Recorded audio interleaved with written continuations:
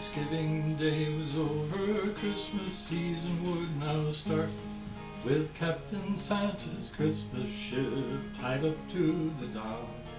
But the Clark Street spot was empty, a winter gale was to blame. The Christmas ship wouldn't come this year, wouldn't be the same. A storm took Captain Santa and his Christmas ship away, and some folks thought that Christmas died that day. Rouse Simmons was a schooner, a lumber hauler she. Herman Schueneman was her captain when she started hauling trees. She looked like a floating forest with 5,000 trees per trip. The cargo hold and deck were packed on the Christmas tree ship.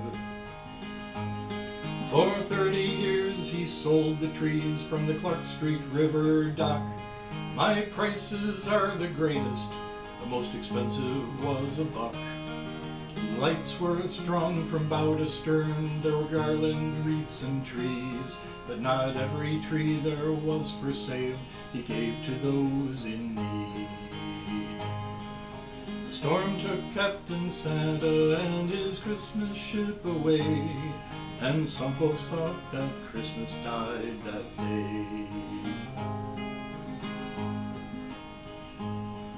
In November 1912, the Christmas ship set sail from Thompson's Harbor, Michigan, trying to beat the gale.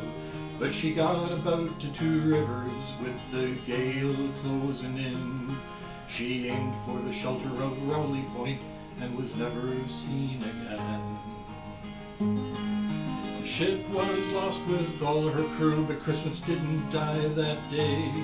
Captain Santa's kindly spirit on Chicago's docks would stay, because even now the Coast Guard cutter Mackinac sails in. Her deck is loaded down with trees to give to those in need.